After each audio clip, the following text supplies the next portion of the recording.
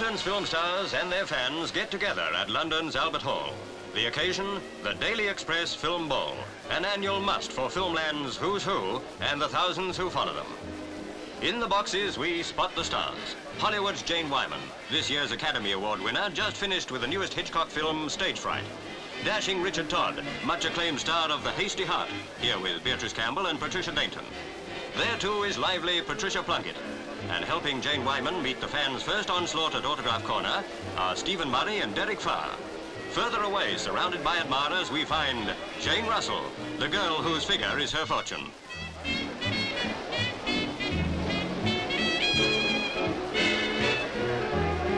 The center of much attraction is Gracie Fields, who interrupted a holiday at Capri to attend the ball, the profits of which swell the funds of the Cinematograph Trade Benevolent Fund.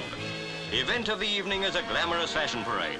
Presented by London star designers, they feature models from the autumn collections of Britain's leading houses.